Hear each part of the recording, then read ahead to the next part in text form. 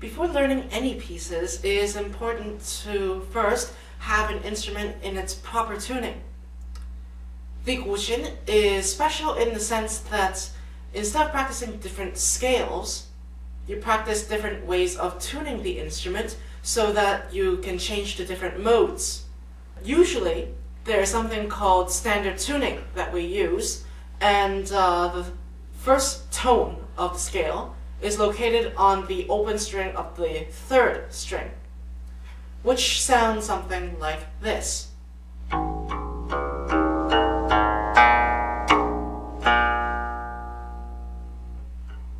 This instrument is tuned most of the time using relative scale. Now, what that means is that you tune the instrument by first setting out a certain string and a certain pitch as the standard, and then you tune the rest of the strings accordingly to this string, to the standard string. In order to tune, most of the time we use harmonic tuning. Now what that means is first we set out a standard string for, that could be, for example, the tightest string that you've got, or using the third string or the fifth string as the standard. Now you can use, for example, a tuner and set at A440 and then tune the fifth string with this. So the fifth string is usually what we write on the score as A, but most of the time the instrument cannot actually withstand that kind of tension to go up to a modern 440A. So what we do is just pull up the string as far as we would like to go, and then set a pitch to it. Let's say we take this pitch as our A. Now we tune it by two sets of harmonics. Now I'll call one set set A and the other set B. Set A involves the 7th position, which is right in the middle of the instrument, along with the thirds of the instrument, which is either position 5 or position 9. Set B involves either position 5 or 9, as I just mentioned, with position 4 or position 10, which are the quarter lengths of the instrument. So you have 5 and 7, or 7 to 9 as set A, and you have 4 and 5, or 9 and 10 as set B. Now how does that work? For example, we said that the fifth string will be our standard string. If we use set A, then what we do is we go up or down 3 strings. So for example, we can't go down on string 5 here, 3 strings, because there is no string here, there's no string 8. So what we do is go up to string 2. And then we compare that by taking these 2 strings and have the upper string, meaning the string that's further away from you, at the third positions, which are position 5 or position 9, and then we take the lower string on the half position, which is always position 7. So, and then we compare it by using harmonics. So what we do is play a tiao on string 5 on position 7, and then a second string on the 5th position, which ends up something like this. Now if you're already ear trained to be tone savvy, then try to compare to see if they are the same pitch, and be certain that they don't have this wobbly wah wah wah sound to it.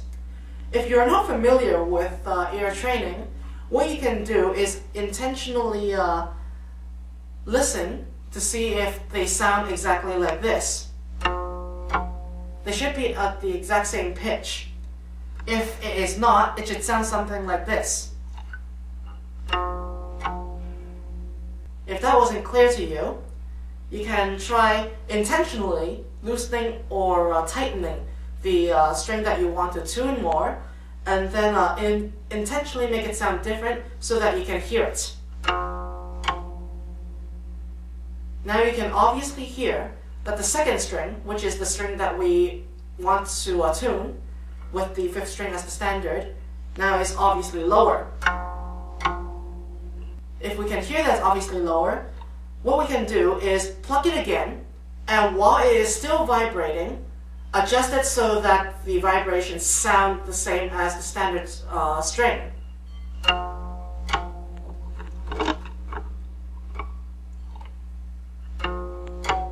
Now it's too high,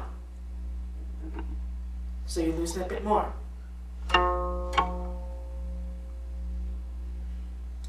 And now we finished tuning the second string using the fifth string. Now this is called tuning with set A. And to tune using set B, it involves using a string that is two strings further or closer to you. So 2 strings apart. So since we just tuned the second string, now we can use we can tune the fourth string using the second string.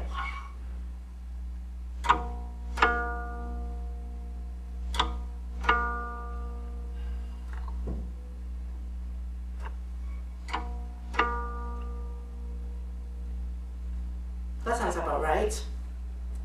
Now, for every tuning, there will always be 1 or 2 sets of strings on set B that will not match.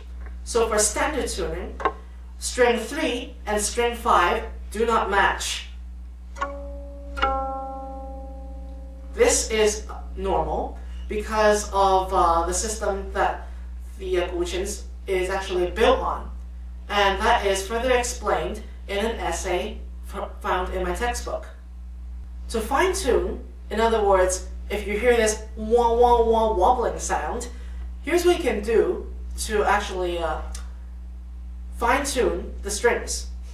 First, you can try pulling or pushing on the knot, which is found on the bridge. Second, push down on the string so that it actually pulls the string forward. This will loosen the string.